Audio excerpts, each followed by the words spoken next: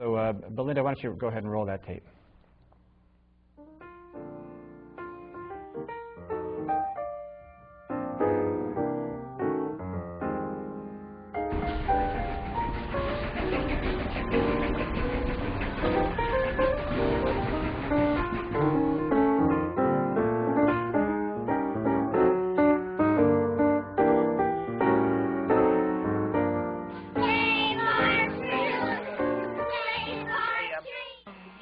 The palm trees in Vallemar are about 100 years old, and they have about 200 to go, so I think we should let them live.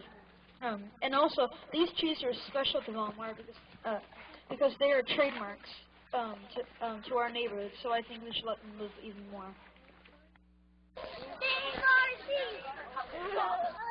Write to electric company and tell them you're unhappy. Selena, write and tell them trees provide homes for animals. Asa, cut the branches that are in the way. Rosa, have a protest. Ava, move wires instead of trees. Cal, use power from another company. Isaac, ask the workers to stop. Ethan, plant new trees. Ruthie, tell PG&E we need oxygen from trees. Kayla, make wires higher.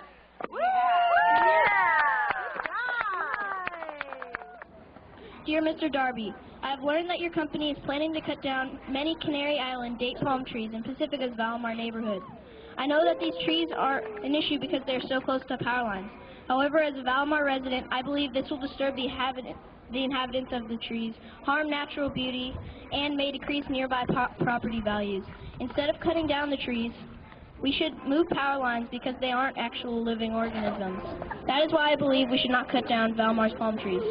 These trees are home to some native species that will be disturbed by your company cutting them down. One creature that will be harmed is the western screech owl, which lives and nests within the palm trees. The owl helps balance out surrounding environment by keeping rat populations low. By cutting the palm trees down, your company will negatively affect the owls and their natural surroundings, which include us as neighbors. These trees also increase natural beauty in the surrounding area. If your company decides to replace the trees, it will cost around $20,000 to replace each one. I hope you've considered all of the reasons above. These palms are very important to much of the neighborhood because of the animals that live in them, the natural beauty created by the palms, and the money it will cost to replace them. Please reconsider your decision on cutting these wonderful trees down. Sincerely, Ellis Manning Vlar.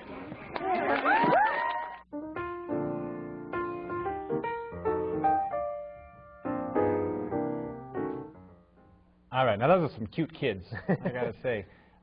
Although I'm not sure if we should have 10-year-olds dictating our utility policies. Sure. But I do look forward to voting for Ellis Manning Villar for the city council about 20, 30 years from now. Yeah, or maybe less. Yeah. Yeah. So that was one of the events that we did. I noticed you captured some video of the signs we had on the palm trees. That was something that Nancy Hall and the Vallemar Conservators did. I'm also a member of the Vallemar Conservators, and so one of the things that the Conservators has done is pledged a third of the money that we have, or is it? Or no, sorry, 2/3 of the money. So and I think by doing that, by raising money through the Palm Sunday event, the kids also put together a book drive. So they made some money that day. Yeah, yeah. Actually, the Kids for Change have raised something like $1,700. Vallemar Conservators have raised about, I want to say like about $7,000, $8,000. I'm not sure what the exact count is, but we're close to about $10,000 that we've raised so far as a community. So.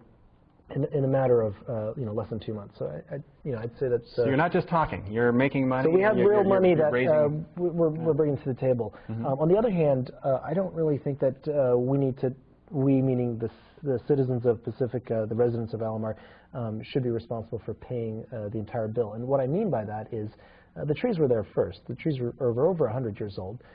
PG&E in their finite wisdom.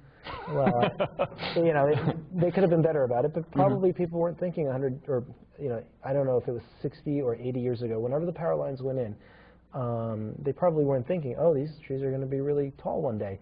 Well, they were thinking that they will retire. Whoever made that decision will be retired by the time it's a problem. Yeah. So now some other people have to deal with it. Or the lines will be underground. Surely the lines will be underground. It's well, if there's any 2010. community that needs underground wires, it's that one. Because well, there's no, anywhere you put the wires, you're going to have some kind of a tree issue eventually. True. It's full of trees there. That's true. Well, we used to have more trees. Mm-hmm. You know, as you probably know, the pines and the cypress, they have an age limit. Yeah, and about 80, 90 years, and they right. They and so die. those are all. So we've lost almost all the old pine and cypress trees, and it would be a shame to lose the healthy trees that still have life in them. And so we've gone to PG&E and said, hey, can we move these lines? And for the longest time, they were stalling, saying that well, we'll move them, but you need to pay $3,000 up front for an engineering study. Recently, I think there was a change in people, and the new folks have been very cooperative, and they said, well, we can't give you a detailed study, but here's a ballpark estimate. And it came in pretty high. It was like $42,000, $43,000 to move the poles. To move just 3 or 4 poles to save the most at-risk trees. So that's a lot of money. Yeah. So then, but PG&E wouldn't pay any of that. No, you have to pay all of that. They told us that there is a rule. I can't remember if it's Rule 50. There's some PUC, Public Utilities Commission regulation that forbids them from using ratepayer funds to relocate power lines for this sort of purpose. It turns out that the rule was put in by the utility companies themselves. Didn't neglect to mention that. Furthermore, I went and said, well, then why don't you use shareholder funds? Don't use ratepayer funds, use shareholder funds. I mean, they're using a lot of shareholder funds right now to make sure that you and I have, as taxpayers, the right to vote.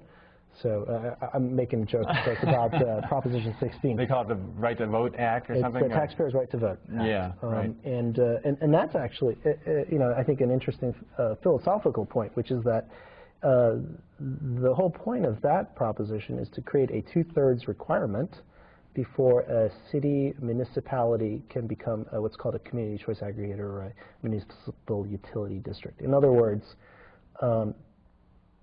PG&E is spending millions of dollars to make it very difficult for anybody to get into the power business.